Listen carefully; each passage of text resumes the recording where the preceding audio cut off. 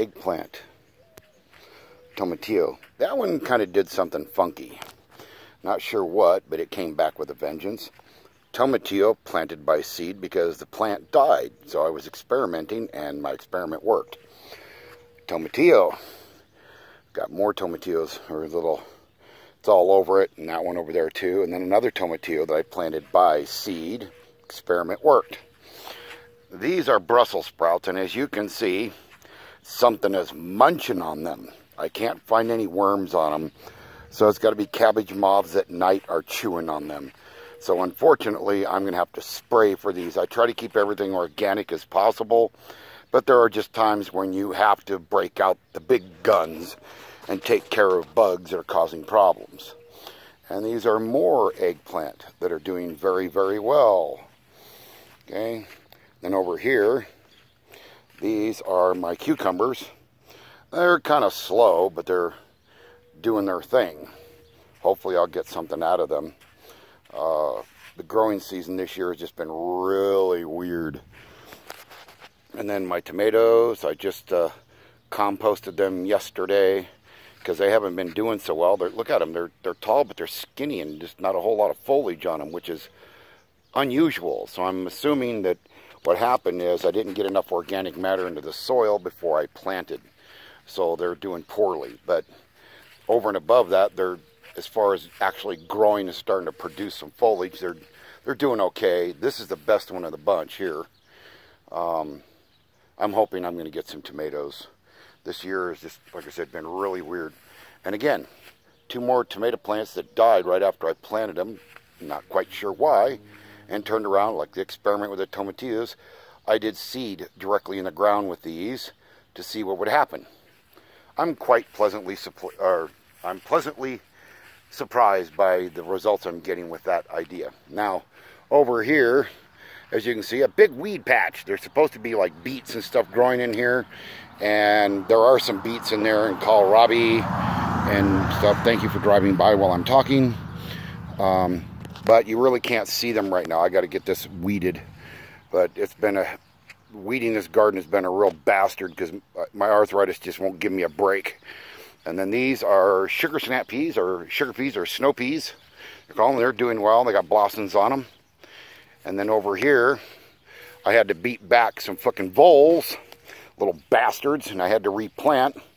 And hopefully I got enough time. These are supposed to be butternut. They have like a 100-day gestation or whatever you want to call on them, and I'm hoping that I'll get something out of those, but I should get something out of these 2. Got 2 of them here. They're starting to string out. I don't see any blossoms on them yet. And then my sunflowers are doing great. And then over there are some super hots. I'm not quite sure how to pronounce the name. Gorpion, I think it's G-H-O-R-P-I-O-N, so I think it's like Gorpion or something like that. But those are like million Scoville, which is okay. Just something to try. And then the one crop that I plant out here that does very well every time I plant it, I get bumper crop on these every time. You can see them, all the blossoms. Yeah, zucchini. They're always the first thing to come up and the first thing to produce every single time. You can see a small one down there. There's some little itty bitty ones in here. A couple. These are like small ones. These would be great if you're gonna like put them in a salad or something like that. They're too big to do baby zucchinis now. But if you want to dice them up or chop them up, there's a baby zucchini. I wanted to chop them up to put like in a succotash, or maybe to do fried zucchini sticks or something. I like to use the big ones for that because they're kind of a waste to use them for anything else. So, but these are my golden zucchini. They're not doing so hot. They're growing really slow. And I'm not sure exactly if I know the reason why, but I have a theory.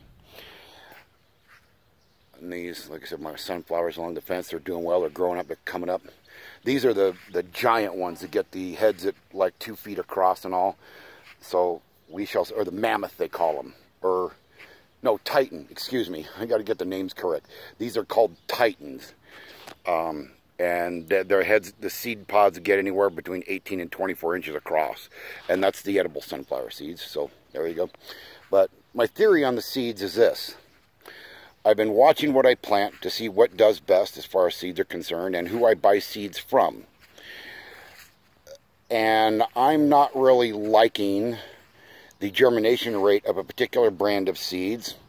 And I'm going to name drop now, and it might just be my soil that's the issue. I do not know. But I've noticed there are certain brands. Now, I did some heirloom varieties this year that did really well. But they weren't seeds from these particular brands that I'm going to name. The ones I'm having problems with are the over-the-counter seeds you can buy, like at King Soopers or Walmart or anything. Burpee seeds. They have been very, very lackluster, if non-existent, in their germination this year. And that's what these yellow zucchini are. And I planted all these zucchini at the same time. Yet those don't even look like they're ready to do anything. Those are burpee. And these are 3-year-old gurney seeds. These were brand new, bought this year. These, like I said, are 3-year-old. And they're doing phenomenal. So, not quite sure what's going on with that. Under these circumstances for this year, I will no longer be buying burpee seeds. I will buy my seeds from an heirloom seed company, or I will buy gurney seeds. I've always had good luck with gurney seeds, but burpee seeds just, here lately, I don't know what's going on with them. When I first started growing, burpee seeds were fine, but they don't work well with the crap anymore. Those were just some random cherry tomato seeds. And those plants were like this big when I planted them. And they're doing well. And all my pepper seeds are from heirloom seed companies. And they're doing boffo at the box office here. So, and then also some of my herbs this year were burpee seed herbs. This there, nothing. See? Just weeds. If anybody can tell me what's going on with this rhubarb, please tell me. This thing is weird. It's like one day it's working great, and the other day it looks like it's trying to die on me. Not sure. Maybe it's just the thing is root bound, and I need to get it out of that barrel. The asparagus, I think, is the same issue because I just keep getting ferns. I don't get any edible product, and this root stock is 5 years old. I should be getting asparagus to eat out of that now. Basil's doing great. That was a different particular seed company. Same thing with my thyme, different seed company. My tarragon, that was started from one plant, one little plant, maybe about 8-10 inches tall. And it's grown into this massive monster plant. I need to find a way to clone this so I can sell stock off of this. And then, of course, my chives, I just let them reseed every year, and now it looks like a big bucket of grass. And then this here, more burpee seed, nothing. This was burpee seed too. This is parsley, and it's not really doing so hot. And this was some old cilantro seed, but it was not burpee. It was something I don't remember. It's some off-brand, and it's doing just fine. It's supposed to be a no-bolt variety, but it's not coming up near as fast as I expected it. So that's the update on what's going on in the garden.